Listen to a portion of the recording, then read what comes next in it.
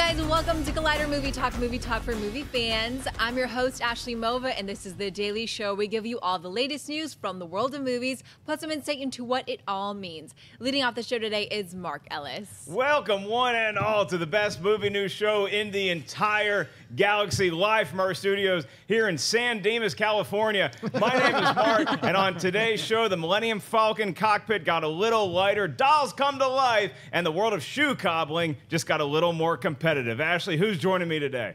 Also here is Ken Napzok. I got your hot takes. I got hot takes up the yin-yang. Also here, Jeremy Jahns. Got nothing to say except I love Ken's shirt. Ken is just repping the world the way the world needs to be repped. It's right there. It is. You gotta love a shirt that combines Han Solo and Bon Jovi. Also here, John Roca. Hey everyone, how's it going? Listen, I'm available to direct a movie that may have just lost its directors. I know Han Solo. Let's make it happen. And look, guys, before we get into the first news story today, there is some breaking news that we should report here, and that is that I popped my cherry last night at Universal Studios, and I got to meet a celebrity. Roll the pic. Look at that guy. Look at that. I met a real wizard at Universal Studios last night.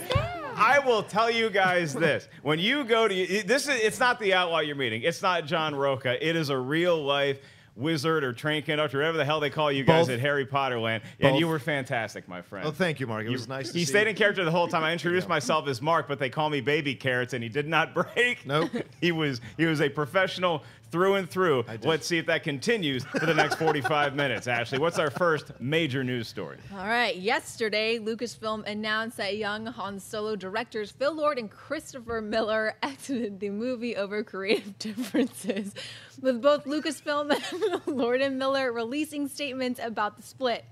The bombshell announcement became even more troubling when Variety later reported that Lord and Miller were actually fired from the production. Not a laughing matter, Ashley. This is I'm sorry, I have to tell you guys that Kristian stole my computer and wrote a bunch of other things in the notes. So well, it's going to be a very funny show. Well, after months of conflict with producer Kathleen Kennedy, others from her Lucasfilm team, and co-writer and executive producer Lawrence Kasdan, all of which reportedly clashed with the style and vision of Lord and Miller. Now, THR is reporting that the short list of directors Lucasfilm is looking at to take the reins of the troubled production include Ron Howard, Johnston, and even Lawrence Kasdan himself. Mark, thoughts on Lord and Miller's exit from the young Han Solo movie? Oh boy, actually, that is one thing I have no shortage of. There's a lot of unboxing that goes with this story, and as Star Wars fans, there's a lot of emotional unpacking that we need to do. First of all, to sort out what exactly happened, because you figure with the production like a Star Wars movie and the team at Lucasfilm, you have everything set to go, and you have everybody in total agreement as to what the focus and what the storyline and what the tone of a project is going to be. So you bring in these big-name directors like Lord and Miller, who did not need this job to make their name in Hollywood. They were already a hot property, so they come in to do Han Solo, and you hear that there's been conflict since almost day one now, and that they've been disagreeing with the team at Lucasfilm, with Lawrence Kasdan and his son, who've been writing the script. This makes me nervous for a lot of reasons, not the least of which, they've been shooting this movie since earlier this year, as far back as January is when they started principal photography. So this has been going on a while, and they decided to just try to play through it and say, oh, okay, we're going to go down this road, and we'll eventually lock on the tone. And now it comes to pass that with only a couple weeks left with principal photography, now we have to jettison directors and bring on somebody new, and that person remains to be seen who they're going to choose. The biggest question I have right now is not who do you bring in, because we can worry about that later. It's what was the genesis of this conflict that led to the firing, which is now being reported, the firing of Lord and Miller from the Han Solo project. I have to think it boils down to some of the reports that I've seen where their tone of what Han Solo's comedic take was is very different than what Lucasfilm wanted. And to that, I'd say, as much as I love Lord and Miller and that I agree that they don't need this project, they can go do anything they want. I love the Lego movie. I'm big fans of those guys. You do not second-guess Lawrence Kasdan, because Lawrence Kasdan is the guy writing the script along with his son, John. He knows Han Solo better than Harrison Ford knows Han Solo. He knows how to write dialogue for this guy. So if you have conflict with him, I think you have to be deferential. Now, directors don't want to hear they need to be deferential to anybody, whether it's a studio or it's a writer. But in this particular case, this guy's been writing Han Solo a long time, and one of the many great things about The Force Awakens, in my opinion, is that that's exactly the Han Solo that we were hoping to see, and a lot of that is due to Lawrence Kasdan. So, Ken, I'm going to start with you. First of all, just on a scale of 1 to 10, how surprised or shocked were you by this news? Surprised? 10. Worried? 2. Wow. We're not in these meetings, and we all agree to that. We know a lot of people even out there with us. They think you know what goes on behind the scenes. We're not in those meetings. I was at Universal Studios last night. No clue. And by the way, are we going to not acknowledge the elephant in the room, which is your cargo shorts in public? I need pockets, man. I need pockets. You know, I couldn't break character to say that. What are those you're wearing there, son? Oh, no.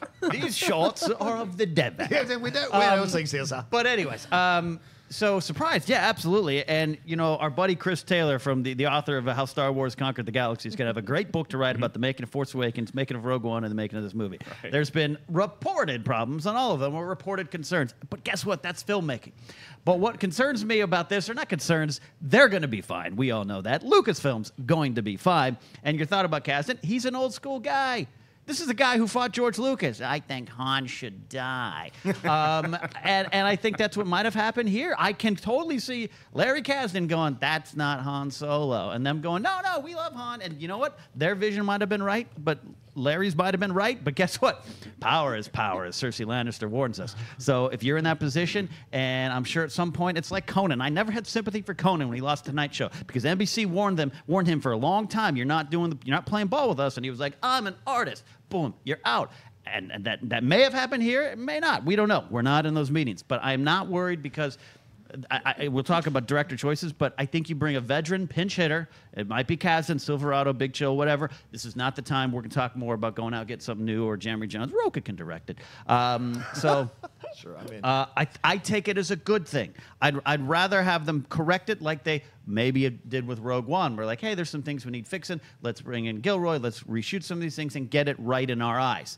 I'd rather have them stop right now and go, hey, this isn't working. Both sides. They might go direct Flash or another Lego movie, and they'll be fine. And we'll get it right. Yeah, and as a fan, I want them to get it right. The reason why I panic a little bit more than you is because this is not like, oh, we had meetings about how we're going to shoot the movie, and we decided we don't see eye to eye. They've been shooting this thing for months now. And they have all this footage of this apparent comedic tone that they didn't think was right for the character. So and they have reshoots that are planned for later this summer that were going to happen regardless of what Lord and Miller did with the principal photography. But still, it's like, how do you get this far down the road? I hope they left a trail of breadcrumbs, Roka, because this is a tough woods to get out of a lot. Yeah, well, I mean, what you read in the Variety report is they go as far as to say, like, Kathleen Kennedy didn't like the way they folded their socks. That's an actual quote from the. So how deep did this go? And was this a situation? How did this not come up in the pre-production meetings, in the initial pitch meetings between Lord and Miller and Kathleen Kennedy and Lucasfilm? This is what I'm concerned about. Is this a bad relationship where you start out and both of you are on, like, showing your best sides of yourself at the beginning, the first few dates, and then eventually, as it goes along, you start to see the uglier sides of each other, and you see that you don't actually have things in common that you thought you did, and you get to that point where the main character, Han Solo, you have legitimate differences on how to approach it. And what concerns me here, Ken and Mark, what you guys brought up about Lawrence Kasdan. Look, I get it. Kasdan created the character. But let's talk about the other elephant in the room, and that is Kasdan is in his 60s. These guys are younger. They have their finger on the pulse of what this generation or the generation behind us wants to see. Maybe they want to see a different kind of Solo, a Solo from that time in his 20s, in his early 30s. That's the Solo. That is not the Solo you want to see that you see in the 50s or later in Force Awakens. So maybe there is a legitimate difference in their approach to Solo, wanting to make him a little more relatable than just like safe, which is what probably Kasdan and Kathleen Kennedy and Disney wants to do, and there's nothing wrong with that. They're doing Rogue One kicked ass, Force Awakens kicked ass. They've got the formula that works, and maybe they weren't ready to push the boundaries with a character this important. And so this is what concerns me: is this a generation gap situation?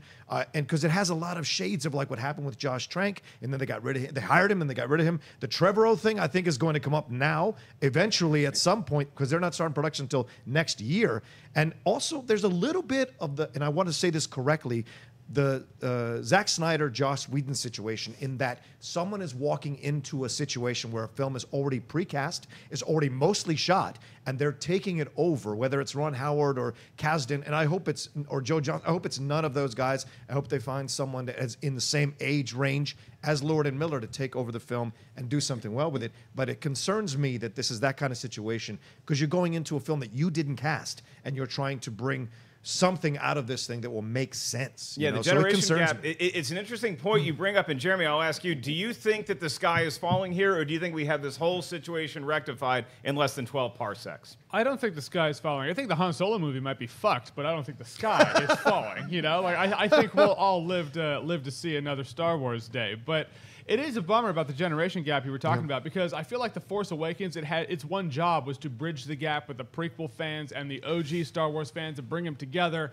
And to think, and you might be absolutely right, in a world where we're just speculating, we weren't there in the rooms, it might still be there. And so, I mean, the thing is, the Han Solo movie takes place in a time where Han Solo was relatively the same age he was in the original Star Wars movie. So you definitely have a template there. So at a point, I was excited for a Star Wars, a Han Solo movie, and then I started to get really apprehensive about it. Like, do I really want to see this guy? Do I really want to see all the answers? You know, the fun of Han Solo is you see this nerf herder, this space pirate, that you get to project what you love about him onto him. You know, that's what a supporting character is great for. And then I feel like that's, again, speculation. I feel like that's the problem, is that you have all these other entities going, no, this is Han Solo. Oh, no, that's Han Solo. No, you're wrong. That's Han Solo. And they're trying to make Han Solo how they saw Han Solo. And it just conflicts. And that just shows me why I don't want to see a Han Solo movie. So I get it. The director who should replace it, or should replace them as the director of the Han Solo movie, is a dog with a barrel of ale around his neck. That'll fix everything.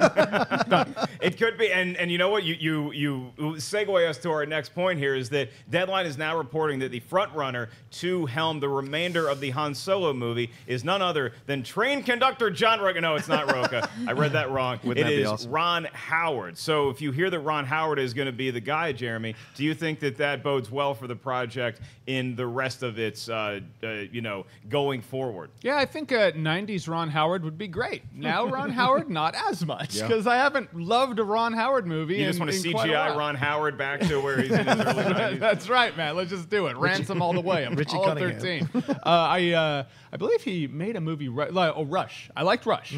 But generally speaking, I'm like, maybe it's an older property that he will love and then take on. I don't know. It's a... I can't help but see Fan Forstick in this, and it scares me. I don't want Fan Forstick and Han Solo to be synonymous with the comparisons. I don't want that. Kenny, Richie Cunningham, possibly helming the rest of the Han Solo movie. The narrator of Arrested Development. I'm okay with it. Again, I go to what I said, and John, you said a lot of great points with generation gap, all the kind of things, and then making a Han Solo movie for now. But if you're Lucasfilm, you want to get someone in. This is not the time to make a big splashy young announcement of a young director or someone new, and or changing the cultural discussion on directors. This isn't the time. If it's your business, you want to bring in someone you're comfortable with. I'm sure Kathleen Kennedy and Ron Howard are comfortable. Joe Johnston, involved with Star Wars. Larry Kasdan, obviously involved with Star Wars. You want to bring in someone to right the ship. It's an interim head coach. It's a weird situation. Talking sports, you like the sports, I like the sports. We all like the sports. You bring in someone from the inside. The general manager comes down and takes the team the rest of the season. You figure it out the next one, and I think that's what they do. So Ron Howard or not, I'm okay with this kind of safe pick. Yeah, Roca, I mean, it's something you and I were talking about before we went live, is that you hate a situation where a coach gets fired late in the season, and then you bring in somebody new, because that new coach generally does not get the chance to shine like they properly should if they're actually auditioning for a future job. So it makes me nervous, the prospect of Lucasfilm bringing in somebody who is younger or hasn't been tested as much. I want those people to get all the opportunities in the world, but I think you're being handcuffed if you get brought in to a Han Solo project from the outside. So I would vote for somebody like a Kasdan, or if Ron Howard is already in talks with Kathleen Kennedy and he has carnal knowledge of this project already, then I would not hate that pick. pick. Not only are you going with the name, but you're also going with somebody who you feel is a steady hand who can right this ship, even though the Right the Ship movie In the Heart of the Sea wasn't all that well received. Oh, yeah, and that's... Okay, so here's the thing, and I think you both are right in a way that he's the right guy to bring in. He's a veteran director. He can steer it. He can steer the ship back home to port. The thing is that, and it also makes sense for Kathleen Kennedy because, okay, he's not going to cause problems. He's not going to ruffle feathers. He understands how the studio system works. So he will be able to take the ship there. But my concern is then we'll get another safe Han Solo film, and what was the point of making a Han Solo film if it wasn't to break convention, if it wasn't to show us something different, it wasn't show us some... If I'm just seeing a person doing a cosplay of Harrison Ford as Han Solo for 2 hours, I'm not going to be interested in that. And Jeremy, you bring up a great point that a lot of people pushed back against this idea of a Han Solo film from the beginning, and this gives them even more ammunition to be like, see, they shouldn't have even started doing one of these films, because what's great about Han Solo is the unknown about him. We can put our ideas of what he was before into that empty vessel and decide for ourselves what his backstory is and what we like and comfortable with. And if you bring someone like Ron Howard, he's going to do a nice job. He's going to be fine. Initially, I pushed back against it because I thought, once again, generation gap. But in this situation, you guys are right. You want a steady hand to take you home, and I think it makes sense. Let's say we fire Mark Ellis right now, and we got a half hour left in the show. We're going to have Dennis come in and host it. Tomorrow, we bring in Cody Hall,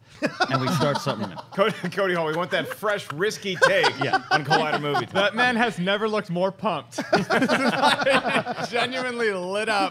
And I'll tell all you guys this, look, I know a lot of you guys are huge Star Wars fans. Even if you don't care about the Han Solo movie that much, you still want Star Wars to succeed. If you've ever seen a Star Wars movie, here's some fun facts from the world of history. So this is obviously not the first time that a director has been on a project, been shooting for a long time, and then been jettisoned only to bring in somebody new at the last second. There's a few movies that came out in the 1930s that did that. They were called The Wizard of Oz and Gone with the Wind. They ended up okay. More recently, there was a project called Waterworld that Kevin Reynolds shot and had completed, and then Kevin Costner didn't like the cut of the movie he was making, so boom, he's out. Kevin Costner comes in and finishes post-production. I think the most relevant example to this story is Superman 2, where Richard Donner had shot about 75% of that movie, and it wasn't just that they didn't like the direction he was going. Yes, the studio wanted a lighter tone with Superman 2, but they also ran into some budgetary concerns, so they brought in Richard Lester, director of Hard Day's Night, to come in and finish the movie, and now we have, which cut of Superman 2 do you like better? I think either way, that movie ended up all right. So if we can get an all right Han Solo movie, it's not ideal, but it's something. We do have to address the fact that, Waterworld was shit, right? I thought you were going to use the example of Tombstone, but okay. Oh, jeez. I could use the example of Bad Girls, which also kicked their director out and brought in somebody new. So this is not the first time it happened. Hopefully this is the shining example of how you can have a replacement come in, knock it out of the park, and we can all live to see another day and another Star Wars standalone movie. You want to watch my copy of Bad Girls with me later? Ashley, what's our next story? Coming from a report in Variety, 3-time Oscar winner Daniel Day-Lewis is retiring from acting. The 6-year-old star, best known for playing Lincoln in Steven Spielberg's Oscar-winning biopic, Bill the Butcher in Scorsese's Gangs of New York, and Daniel Plainview in Paul Thomas Anderson's There Will Be Blood, has one final film awaiting release, an untitled drama set in the world of high fashion. That movie is scheduled to hit theaters on December 25th, 2017, reuniting him with director Anderson. Day-Lewis did not give a reason for his retirement, but he has had chronic back pain problems, so that could be it. In a statement released by his spokeswoman, did confirm the news, saying, "This is a private decision, and neither he nor his representatives will make any further comment on this subject." Ken, what do you think about Daniel Day-Lewis retiring from acting? I think Kristian Harloff is an 8-year-old who likes playing games. He should be punished. You're talking about cargo shorts. He's a bored dad at an amusement park with a fanny pack full of goodies. Yeah, he is. Jedi Council this week will be interesting. Tip of a cap to Daniel Day-Lewis, if this is true and it holds true, if he's not just researching a role as a retiree. There's a good chance that's the case. I love it. And we don't know the reasons there was been, typical Daniel Day-Lewis. We'll never see him again. He'll never need to explain. He's going to go open up like a cobbler store or a musket shooting range in New England. We'll never see him again, and that's fine. The examples I go to are Barry Sanders. and oddly enough, CM Punk. If you want to walk away from something, it's your job, it's your decision, and I respect it as a fan. I don't need Barry Sanders to play for the Cleveland Browns for 3 other years. I don't need CM Punk to stumble through wrestling matches if he doesn't want to. And I don't want Daniel Day-Lewis to do anything he doesn't want to do either. I tip of the cap. What a career. Last Mohicans. Talk about Madeline Stowe, one of my all-time favorite movies. Stay alive. I will find you. Yeah. Great moment. It's the Barry Sanders comparison is. I tweeted a picture of Brett Favre yesterday just trying to get some yucks, but the Barry Sanders one is a lot more of a comparable situation because Daniel Day-Lewis, I take him at his word more so than most artists. Now, I'm not saying I totally believe the retirement news, but he has never been a fame or he's never been somebody who wants to be out there in the public eye. He wants to make his movies. He might grab a statue at the end of the whole trip and then go back and cobble shoes until it's time to work again. And if he doesn't feel like doing that anymore, then I give him all the credibility in the world for the incredible body of work that he has to this point. I don't totally buy it simply because I've been around too many artists. I've seen so many comics have a bad set and then quit stand-up comedy, and then they show up at the Comedy Store the next night. Like, I rethought some things. It's not going to happen overnight with Daniel Day-Lewis, but maybe he takes a few years off. Maybe he takes 5 or 10 years off. I think you're going to see Daniel Day-Lewis back in a movie again. But something that we brought up earlier this week on the show is the retirements of people like Gene Hackman and Sean Connery, where you're like, you guys aren't really retired. They've stayed retired. They're a lot older than Daniel Day-Lewis currently is, but I could see the 3 of them living in a flat together in New York and having a pretty good time talking about the old days, Jeremy. That would be the greatest flat ever. I would hope that they're my neighbors. You know, I'd be like, party as hard as you want to. I'm with you. Like, you're not that good at something as Daniel Day-Lewis is in acting and just walk away from it forever. You know, I have to feel like it's in your blood. It's more than a job. You're driven to do it. So it really is like a painter just going, oh, no, sorry, I'm not painting anymore. It's like, that'll last for a bit, and then you'll come back to it, I imagine. But again, I mean, if we're going to the Zack Snyder thing, it was a hard lesson for everyone where we were like, oh, they're not just people you see on the news. We idolize them, we worship them, but they're human beings with human being problems. And all we know is that for personal reasons, he said, I am done with acting. Don't know what it means, but it could have been a big thing in his world. All the best of luck to him. If it is some bad thing that he's dealing with, I hope he deals with it. I hope he's all right. And I hope to see him back. But whatever he does in life, I hope he does it for him. Rocha, should Double D Lewis be the next director of the Han Solo movie? No. I think we should let him be. Listen, there's a thing about me as an actor. Daniel Day-Lewis has been one of these people that you go see no matter what the movie is. And even in bad movies, he is always fantastic. In something like The Boxer, which isn't quite that great, he's fantastic in it. The Ballad of Jack and Rose, The Crucible, Gangs of New York. These aren't always, in my opinion, the greatest films, but he always brings it as an actor. And if I've read just about every interview that he's ever done, every profile on him, and they always talk about how much acting takes out of him. Jeremy makes a great point. He's really good at this. The reason he's really good at this is because it takes his entire soul to do what he's doing. When he finished The Boxer, he quit acting. He said, I'm done. And it took Scorsese to coax him out after 5 years to come back and do Gangs of New York. And he was making shoes in Italy.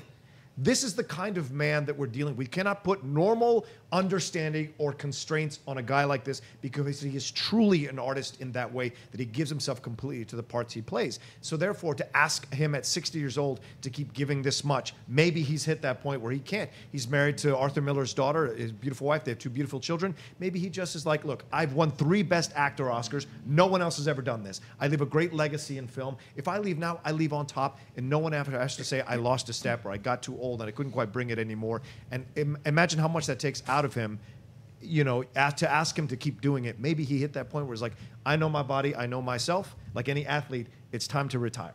I was moved by his performance in Lincoln and Gangs of New York, but I agree with Ken. My favorite Daniel Day-Lewis movie of all time is Last of the Mohicans. Yeah. If you are hanging up, or if you're not hanging up and you come back next month, sir, we drink your milkshake. All right, let's move on to Buy or Sell. This is the part of the show where Ashley's going to give us a topic. Maybe she'll giggle during it. We'll find out. And we simply say whether we buy it or sell it.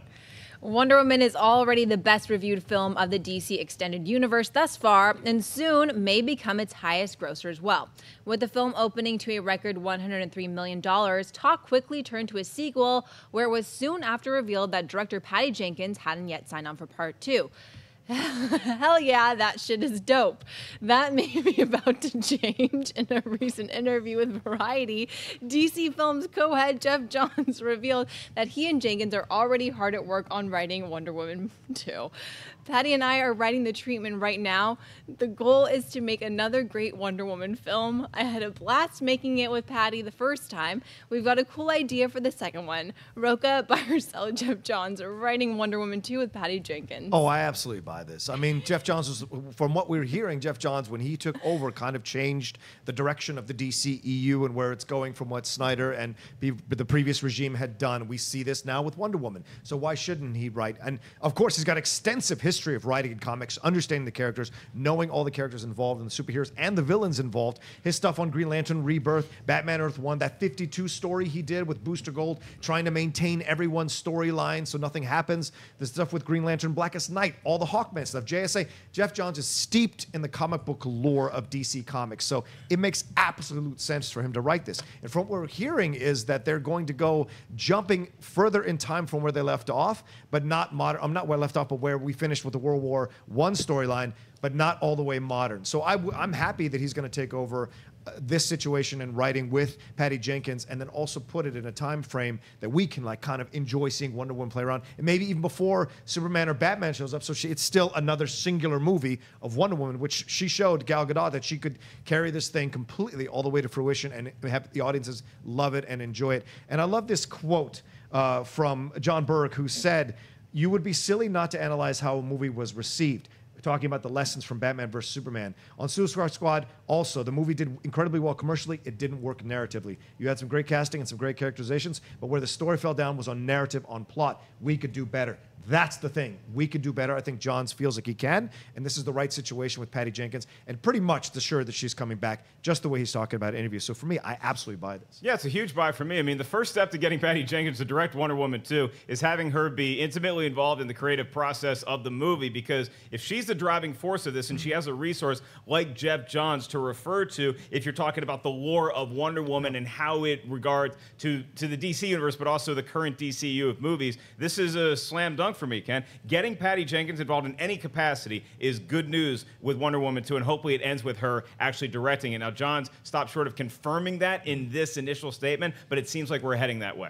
Absolutely, and as it should. I don't think that surprised anyone. It was just a matter of coming together on terms and getting her involved. I love John. Great points, John. Points for Rocha today on this point about the change and how they did have to kind of look. They could be proud of what they made, and you as a fan can like Batman versus Superman. You can like Man of Steel. You can like a Suicide Squad. Kristian loved it. You can love all that stuff. But they knew there was something that had to change, and sometimes change is good. Sometimes the things you're used to weren't bad, but the new things will be even better, and you have to be open to it. It seems like they were, and they're working together towards that. This is a great pairing. Patty Jenkins, it's her world right now. I think we all should live with it, live in it, and I'm excited that they're coming together and working on this. Buy or sell, Kid Dynamite. I'll buy, and I love the fact that every time you said Johns, I was like, yes. And it just confused the hell out of me. Jeremy Johns has not said whether Patty Jenkins will officially direct Wonder Woman 2. I think you have the Titan of the current DC cinematic universe in one hand, Titan of the DC comic book universe in the other. Together, they might be able to make some magic. I think it takes a strong person or entity of people to be like, you know, we liked what we did, but you're right, they had flaws. Saying you guys were right, sorry, that's an element of strength you don't often see in this social media world. So I think it's great that they did that, and I can't wait to see Wonder Woman 2. All right, in our next story, Ashley, a funny guy's trying to do something scary. That he is. Though Paul Feig is best known for his comedic moves starring some of the most powerful female comedians in the business, thanks to a report from the tracking board, we're going to get something very different from the director for his next project. The outlet reports that Feig has signed on to direct a thriller, A Simple Favor, with Anna Kendrick and Blake Lively in talks to star. In A Simple Favor, a single mother's life is turned upside down when her best friend vanishes. HarperCollins first published the book by the same name and described it as being in the vein of Gone Girl and Girl on the Train. Should Kendrick and Lively's deals close, production would start in August. However, no release date has been determined. Jeremy, buy or sell Paul Feig directing a thriller with Anna Kendrick and Blake Lively? I buy it. You had me at Gone Girl. You kind of lost me at Girl on the Train. But I think that it's always great to see a director kind of flex his muscles. Like, I'm known for comedy, but I want to do something else. It's like when Zach Braff was like, I'm going to direct Garden State. People were like, what? And then you watch Garden State, you're like, you got directing chops. I think that's great. So I want to see him branch out, do other stuff. Blake Lively is one of those people where it's like, they were shoving her down everyone's throat like she's going to be the next big thing. But if she's really given a chance, she does have talent. So I want to see what they do together. So yeah, buying it. This is a big buy for me because Paul Feig, yes, he's known for comedy, but somebody else who was known primarily for comedy was Jordan Peele, and then he crushed a thriller earlier this year with Get Out. So I'm not going to say this movie is going to be the next Get Out, whether it's from an entertainment or a cultural perspective, but this sounds like something intriguing, and I love it when people who are known for one thing try to go into another genre because, Ken, as you know better than anybody, comedy is all about timing. So are thrillers. You buy or sell this? I absolutely buy it.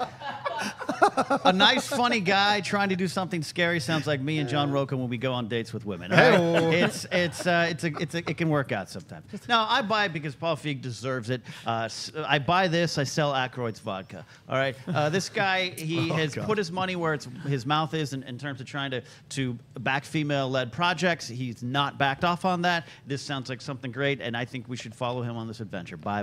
That's right, Roca. I consider Bridesmaids and The Heat to be monstrous victories. And I think that Spy and Ghostbusters are wins. What do you think about this next one? Okay, so here's what I'll say. This makes the most sense for him at this stage. After the Ghostbusters debacle, and whether you like the movie or not, all the crap around it is a lot for a director to take on, especially someone like Paul Feig, who has shown incredible love for his actresses and for the projects he commits to. So this is a nice change of pace. Go do something else. Seems like a smaller film. Great. Cast someone like Anna Kendrick, who's fantastic, can play serious, can play comedy. She's great End of Watch. She's great in Up in the Air. She has her little moments of drama and little moments of comedy. And Blake Lively, Jeremy is right. I like The Shallows. I went in thinking, this is Blake Lively, and I enjoyed her absolutely in that film. It surprised me. So yeah, with the right material, she can actually step up to the plate with the right director. I think Paul Feig is the right director for something like this. And of course, if you talk about Gone Girl, that vein, once again, smaller film, based on a novel, see what it can do, see where you can go, and it's a nice change of pace. No one's going to be like, oh, you're ruining my childhood, Paul Feig. No, he's not going to have to deal with any of that crap. He's just going to be like, I'm just going to focus on making a nice film. And you're right. Jordan Peele, that's a great point. Make that change. See if you are that capable as a director. You've obviously conquered comedy, and I absolutely love Spy, so I'll put that in the pile there. So go and see what you can do with this, and I look forward to it. I always love when directors branch out and try other genres and see what they can do. Well, let's branch out and do one more buy or sell. What's up? There is a new trailer for Annabelle Creation. It hit online yesterday. The fourth movie released in the Conjuring universe is a spin-off of the original movie with 2 more movies in development to follow, The Nun and The Crooked Man, with both entities introduced in the second Conjuring movie. With Annabelle Creation, Lights Out director David F. Sandberg steps in to direct from a screenplay by original Annabelle writer Gary Doberman. The movie is set to hit theaters on August 11th. Mark, buy or sell the new trailer for Annabelle Creation? Well, the good news for Annabelle Creation is that you're getting at least one buy on this panel. I don't know how the other 3 gents feel about it, but I enjoyed the trailer for what it was. I got some good scares out of it. It looks like this is a step in the right direction for the Annabelle franchise. Now, do I need to see another Annabelle movie after this? Probably not, but I'm looking forward to this movie. I think David Sandberg has shown me enough in his previous works, the Lights Out full movie, the Lights Out the short movie, that I want to see what he can do when you add a scary doll to the mix. This does not look like it's winning any Oscars, but it looks like it's going to get me into a theater, shove a lot of popcorn in my face, and get really scared. Roca, you buying with me? I am buying with you. Yeah. If I look at a horror trailer and I go, nope, that means it's a good trailer and it's going to be a fantastic film. That's the way it goes for me. I am so scared to go into theaters and experience this, but when they're really good, they drag me in there, and this looks like it's going to be fantastic with the right amount of scares. What people are saying, though, online worries me, that some of the scares are in the trailer, so you're getting spoiled for the movie, which bothers me, so that concerns me about the trailer, but I still buy it. It definitely scares me enough to get me in the theater, and I'm a massive fan of Shazam, Captain Marvel, Billy Batson as a character. I will stump and fight and die on the hill for Shazam, in the Justice League. So for me, I will see anything Sandberg does just to see what he's going to do with the Shazam film. So I support it. I absolutely buy it. Scouting report perspective, you're going to see Annabelle Creation. Absolutely. Jeremy, you coming with us? I just love the fact that Kristian stopped fucking with the show notes when it came down to the real issues like Annabelle Creation, not Daniel Day-Lewis leaving for unknown reasons. So I also props to another Shazam fan because I love Shazam too. I buy this trailer also. I'm with you guys on it. You know, the first Annabelle was an abomination. It was horrible. I didn't like it. And then it's Ouija 2 kind of got me into it. Wait, you go back and make a good sequel to a horrible horror movie, and then there's some buzz. It's like, nope, the movie's actually not so bad. It's actually quite enjoyable. There was a scare in there where you're so convinced in the trailer, you're like, oh, it's coming from the side, and then the monster comes from the top. That was actually really cool because it was kind of a rope-a-dope. Again, like you just said, I now know that for when I'm watching the movie, so that is a bummer, but I thought the trailer was really effective. I buy it. Ken, you don't like the scary movies. Oh, boy. Where'd he go? Oh, boy. Nope. Okay. Ken is hiding, and he's saying he is not buying the Annabelle Creation trailer. Thank you for your input, Ken. And now we are going to let you guys know that at the end of this show, we're going to save some time for your live Twitter questions. So go ahead and start tweeting us right now at Collider Video. And I want to remind you guys, Movie Talk is not the only show on Collider Video's massive YouTube channel. Right now, you guys can check out the episode of Heroes that went up yesterday, hosted by John Schnepp, as well as the latest movie trivia schmodown. That would be the Team League. The fans late to the party going up against Team Action. Check that out right now. There's also a couple reviews. We just talked about Annabelle Creation. We already have a super early review of that movie up on the channel right now, as well as the just dropped Transformers The Last Night film. And you guys can actually go to the description in this vid and you can check out the playlist for Jeremy Johns' show, Awesome-tacular.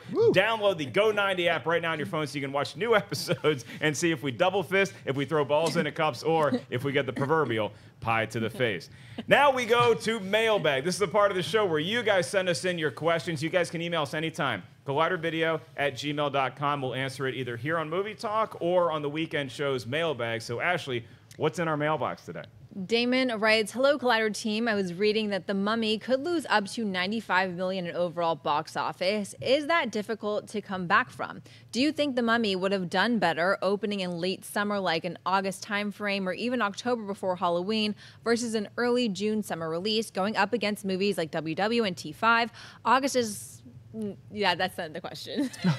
Damon, I like your thought process, Damon, because I think the release date of a movie, particularly a movie that purports to be in the horror vein and wants to open up this dark universe, release date means everything. I felt like the Star Trek Beyond box office was severely hampered by the fact that they opened in the summertime when they did. I think Star Trek Beyond could have opened in February and March and crushed it at the box office. And I think The Mummy would have done better if it opened around Halloween, because The Mummy itself is as much of an action-adventure movie that attempts comedy than it is a horror movie. There's horror elements in there for sure, but it's a lot like the adventure films that Brendan Fraser was in. So it might not make the most sense for a scary movie, but if you open it up around Halloween and you just tweak that tone a little bit and make us more feel like we're in a dark universe and not just zany action universe, I think The Mummy would have done a lot better. So it's as much tone as release date for me, Jeremy. How about it for you? Well, that's the funny thing about that is, how do you tweak the tone in a movie that's completed? Enter the argument for Han Solo. You know, if the You tone hire is Ron Howard.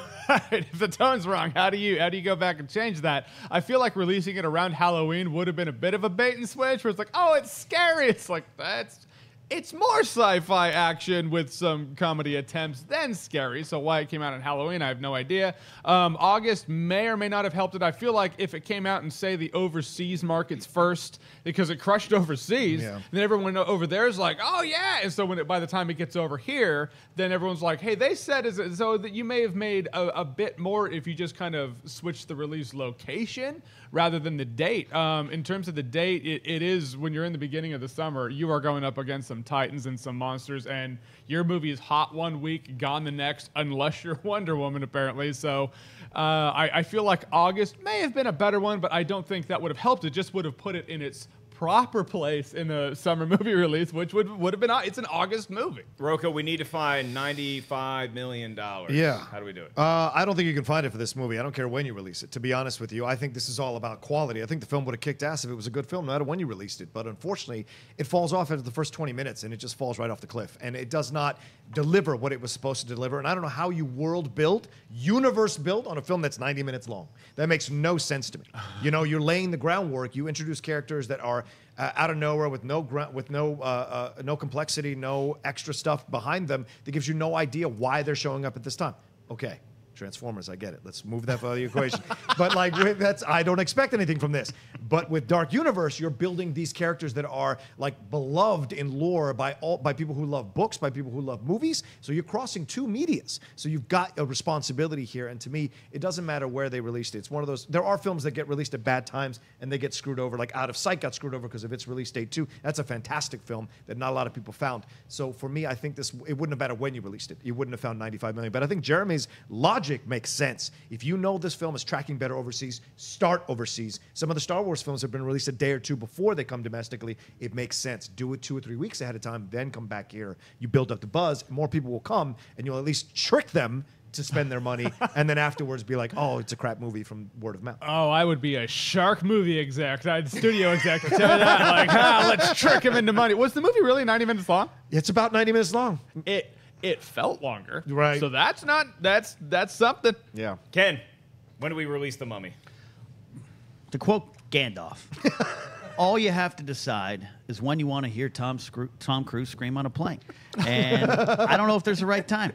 I don't know if there's a right time for Which appendix was that in? It's in the fourth one, the unreleased one with the pictures. I don't know if that would have... October? Who goes out and sees movies in October? You're out trick-or-treating. I know Jeremy is. So I don't know if tone might have been a little better. Overseas first might have been a little better. I don't know if it's a release date. Great question, Damon. Well thought out question. I just don't know. They scientifically research those in a laboratory about release dates. And maybe that's the problem. Maybe just throw a movie out there on VHS and see what happens. But I don't know if October would have saved it versus another time. You know where The Mummy can make up that $95 million? It's just more people riding that Mummy ride at Universal Studios because that thing is a trip. That's the best 32 seconds of my life. It is amazing. It's a little short. It's a tight, concise ride, but man, it is fun. So is a Transformers ride. I wish the movies were that good. All right, let's move on to live Twitter questions. Guess what, kiddies? We have over 6,000 of you watching us live right now. We have no idea what question's going to hit us. So, Wendy, shock me. All right, this first one talks about your thoughts on the Black Panther trailer being viewed 89 million times or 89 million views in the first 24 hours. I think it's a huge win. And we see trailers break YouTube records or get close to the all-time YouTube number all the time within a day. And I'm glad that Black Panther can be mentioned up there because, yes, we're very excited about its involvement in the MCU. But this movie is going to be such a cultural touchstone and so socially and politically significant going forward that on top of the entertainment value we're going to get, this is a trailer that should be watched. And just the baseline is that trailer kicks ass. It's a perfect teaser because it doesn't give away anything. We barely get to see anything of Black Panther. We get introduced to a lot of characters, and we say, oh, who's that? I want to know more about that person. It's one of the better teasers I've ever seen in my entire life, and I'm probably responsible for about 1.5 million of those views. How about you, Jeremy? I love the trailer myself. It's always great to see enthusiasm, the next trailer that gets that much. Black Panther had the talent behind it. We knew that. But then you see the visuals of the movie. You're like, oh, visually speaking, it looks great. Conceptually speaking, it looks great. I hope they touch on the politics of running a country and being a superhero. There's a lot I want to see about this movie. I hope they all deliver. But right now, for the trailer, great trailer. Ken Napzok. Great trailer, well earned with its views and accolades. I'm happy for it, and that's really all I got to say. John Roca. Yeah, I talked about this with Jay Washington on my Outlaw Nation podcast on the SK Plus podcast Hell channel. of a We plug. talked about it. Bing, bing, bing. No, listen, this is great. I think this is fantastic, right? This is an African movie set in Africa about a superhero, and nobody cares because we shouldn't care. It's quality that matters, and the trailer is quality, and that's why it's viewed that much. People are going over and over and over again to watch it because it hits all the right buttons. And here's the key. Chadwick Boseman doesn't even say a word in the whole trailer, and that's amazing to sell your superhero that he doesn't even have to speak, and he's still badass. Fine, I'll listen to your podcast. All right, Wendy, what's up next? This one comes from Tyler McLaughlin, who writes, should they limit how many big budget movies come out each year? Blockbusters often cause smaller movies to go unnoticed. The International Council of They. It's 8 people in a hollowed out volcano. I don't know that we can limit the amount of people that release big budget movies. I think that I'll steal a quote from Jeremy sitting right next to me, is that audiences speak with their wallets. And Jeremy says Velcro. I don't own a wallet, but It is Velcro. We still have cards, or we have ways to pay for movies, and that's how studios know what we want to see. So if you go to see smaller movies, like how many of you have seen Split this year and Get Out, and how many of you saved your money when you wanted to see those movies, but you're like, oh, well, I really want to see Kong Skull Island, or I really want to see Guardians of the Galaxy Volume 2. There's no right or wrong answer here, because I don't judge a movie based on how much money it costs. I just base it on quality. If I was entertained during the film-going experience, and there is something to be said for experiencing a certain kind of movie in a theater setting versus something that you can appreciate just as much on a home viewing. So I don't think you're ever going to get a limit to it, but it's up to you, the audience, to say, hey, this is what I want to spend my money on. When I go out to a movie, I care about quality over budgetary concerns. Jeremy, what kind of wallet do you have? You know, what's really funny is the one thing I took away from all of that is like my first phrase needs to be like, I actually don't have a Velcro wallet. Now we all know that, but you're completely right. You speak with your wallet, that's what it is. All right, so a lot of people out there, except one person at this table, says the Transformers movies are not great. Now's your time. Now's your time to prove to Rocha. How dare you? How dare you, Prove sir? to John Rocha that sanity has not left the world entirely. It's up to you. You have the power. Rocha, you don't have a Velcro wallet. You still have a No. chain wallet. That's right. 'Cause I'm badass. I'm badass. Seattle loves you, that's Rocha. right. Seattle loves I got you. the button and the flip open of the whole leather thing with the chain. No, listen, you're never going to stop. No matter how you, there's not enough people to like not give enough money to certain blockbusters. Ever since the 70s, this is how studios operate. Doesn't matter who's in control, who's in charge. This is how it works. They're always looking for the tentpole franchise, even more so over the last 2 decades. They're looking for the tentpole franchise all the time. So they're always going to put extra money, a lot of money into these big budget films. So no matter whether you go or not, for example, we just talked about The Mummy, they're still going forward with the Dark Universe, because they're going to find some reason to do it, right? We spoke about Annabelle Creation. The first Annabelle wasn't that good. They're still going to go forward because they want to make that money and find a way to do it. So they're going to sink money into these big blockbusters. And no matter whether you go or not, there's always another idea that gets people excited and wants them to run to the movie theater. And look, go see Transformers if you want to. Ken, I want to hear your thoughts on this, but I also want to know what sort of currency consolidation contraption do you currently use? I have a off-brand wallet called a Nada, and it has sweat stains on it, and it's ripped, and there's a gift card. I think it's the Red Lobster. It's been there for like 8 years. I haven't pulled it out yet. Cheese biscuits. Yes, absolutely. My thoughts on this are pretty simple, man. Here's they in a room. Sir, do you want to make a movie based on a 1980s toy franchise that will make about $400 million for about 5 movies? Go picture. You want to hear what it's about? No, go picture. That's how it's going to happen. And you're right. Dollar votes count. You know, that's the way it is. I chose to stop seeing them after the first one. I don't blame Rocha for still seeing him. If he gets enjoyment out of it, you can't. I'm a capitalist at heart. You can't limit big budget stuff. Go see the smaller stuff. You know, I called my dad. Hey, what'd you do this weekend? Saw Transformers. CGI's great. End of conversation. Good. Glad you had a nice night, Dad.